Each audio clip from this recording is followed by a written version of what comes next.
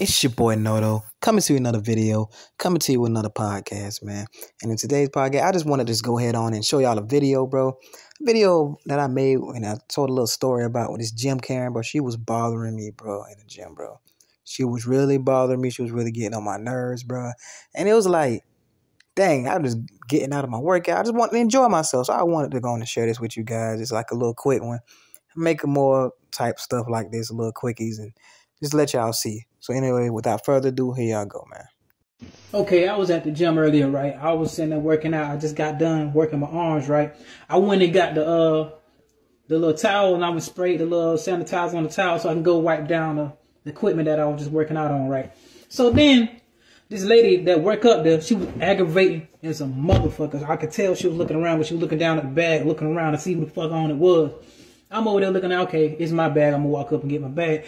And I was like, she's like, sir, your bag. Look, she's like, sir, your bag can't be there. I was like, okay, I went and got my bag. And then I went to go pick it up. She's like, no, sir, it has to be secure. Well, bitch, it's gonna be secure where the fuck I put it at. That's what's secure at. Ain't nobody finna touch my shit. Talking about something. It has to be secure. It's secure wherever the fuck I put it at. She told me, well, sir, it has to be secure. So I just walked out the fucking gym. I walked right out the fucking gym. I didn't even want to hear nothing else. I walked out the gym. Aggravated as fuck. I was about to go work my legs after that, but I was aggravated. I just left the gym tired. I ain't feel like being bothered. She's such a fucking Karen. Oh my God. I believe it. And another time, this is another time I came in there, right? I went in there. I'm just coming off the, what it's called, the hydro massage. The same one. This is how I knew this was strike one right here. This was strike fucking one with this one. Because I knew it was going to be a problem after she did this. She's like, well, can I get your last name, please?